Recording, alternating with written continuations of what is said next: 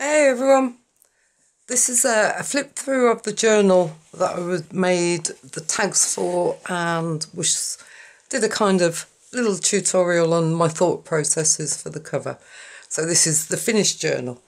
It's a hardcover, so 8 3/4 by 6 inches, and I've learnt my lesson. We have 1.5 inch spine, got a little raised rib which I've gone over with Maya Gold.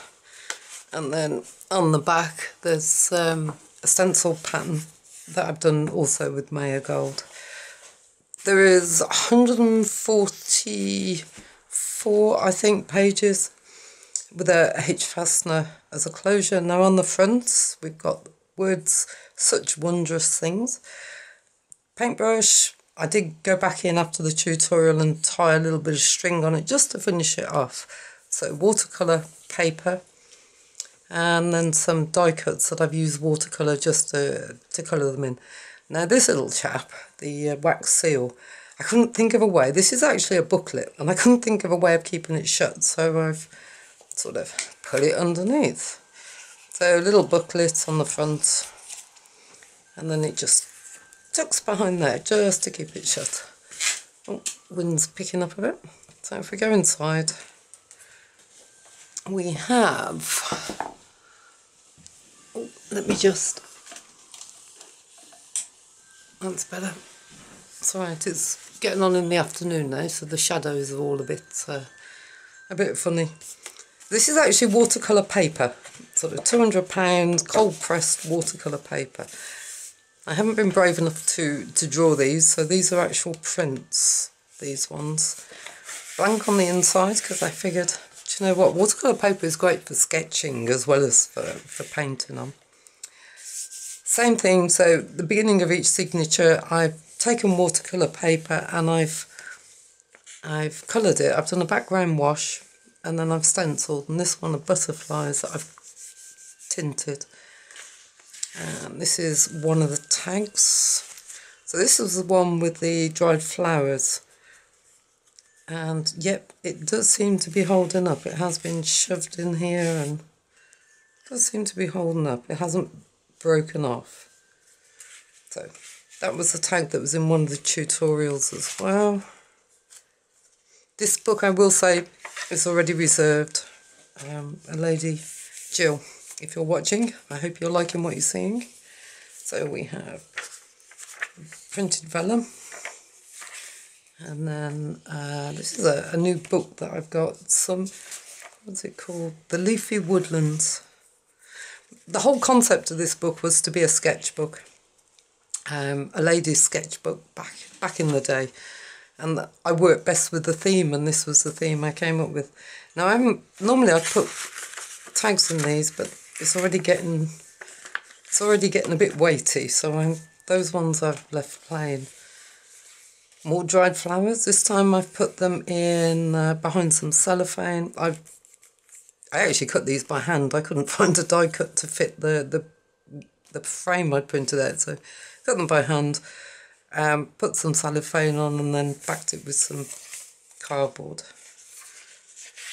Little notepad, well, a note card. And what's that one? That's the vintage butterfly kit, that one is. And then I've just made up just some watermark or ghost pages for the middle. And back of the papers. So I have tried to keep it to a theme.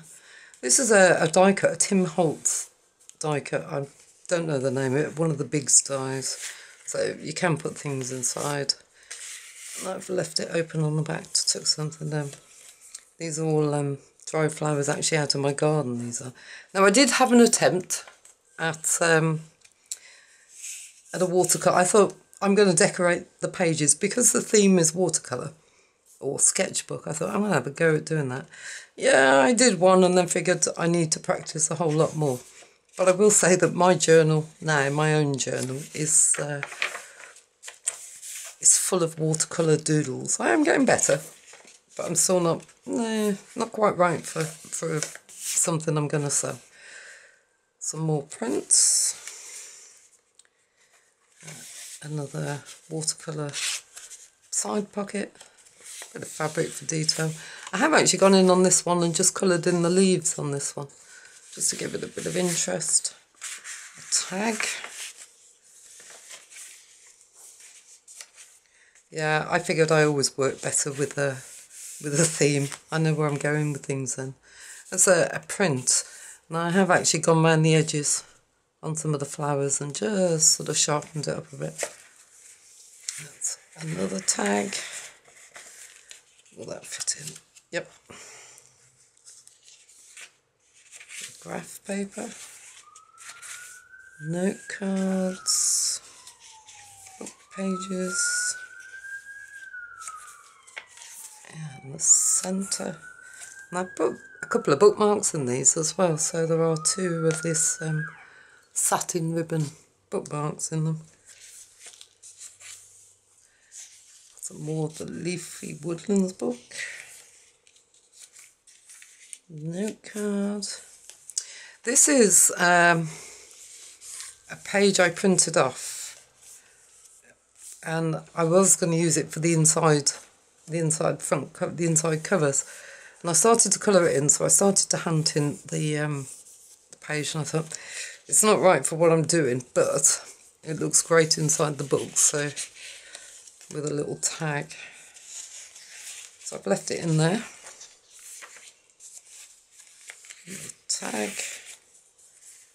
And another printed flower.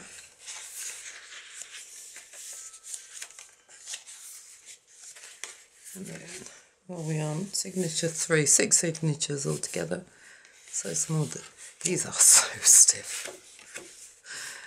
Can be great for wet, you know, when you do washes and they're very wet and they're very sloppy, you know. And I'm thinking, my God, you could probably stop a dam with this stuff. But there you go. There's another side pocket. I love that little hedgehog. Stamping again, and I've also put it in with, coloured it in. That's another tag. All there are so many fibres on this thing. Note cards, book pages. This one is done, this is acrylic paint through a stencil. I did a tutorial, well, a sort of craft with me session where I'd seen another lady doing it. It's so effective, really effective. It's got a tag on the back. This is an Edith Holden page, but I figured that the sketching looked really good for the purposes of this book. Lizards or newts. Perhaps, you know, maybe not, but I love the picture, so they went in the book. That's another one done through the stencil. A tag on the back. Note cards, little notes. There's another one of the die cut bags, so you can put cards in there. I wouldn't normally stick pockets in, but I thought this one suited it. And then number 4, I think we're on. So a tree this time, with another tag.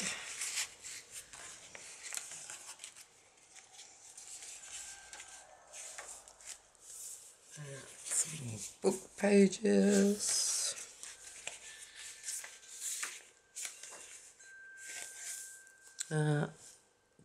I think these are called geraniums at the garden. They grow like a weed, quite low-lying plants.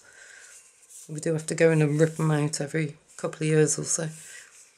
But that's, yeah, so some more dried flowers in that one. Oh, and this one I backed up. That was another page that I printed off for the inside cover, as is my want, and that's because I'm a little bit tight when it comes to money.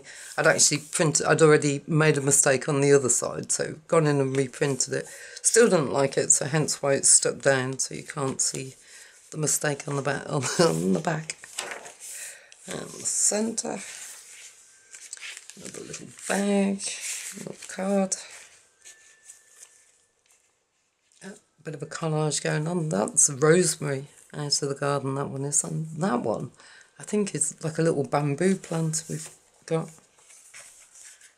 As you can tell, I'm not really the gardener in our house. My husband is.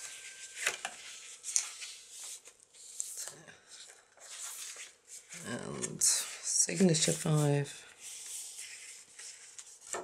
5? Yeah, 5. So another side pocket, bit of fabric for interest.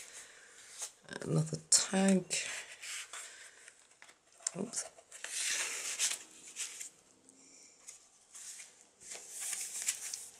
Another print that I've just sort of gone around the edges just to add a bit of definition.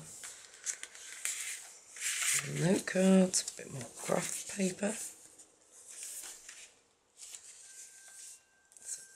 Little writing spots. And book pages. I shouldn't moan about the weather. It is actually sort of quite hot, quite warm out here. That's another, that's the second of the bookmarks that I've put in. I think it's mid-20s out here at the moment, which is pretty unusual for spring, for autumn. Mind you saying that, it's pretty unusual for England anyway. But, oh, I love that picture, the squirrels.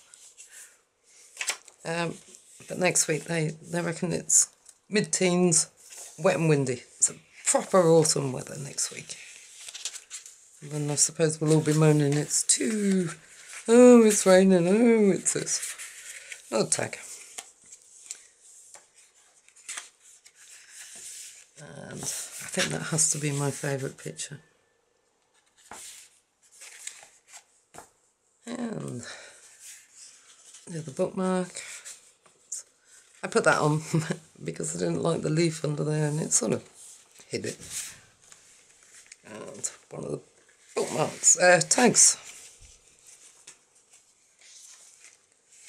Another piece of printed vellum.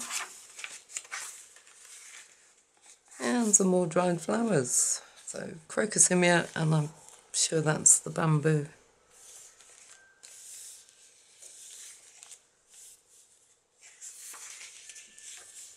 And then centre page.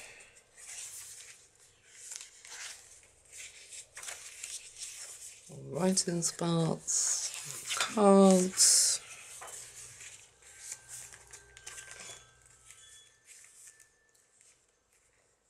That looks so weird now I look at it now, but it looked quite nice when I first did it. So I think those are the geranium leaves.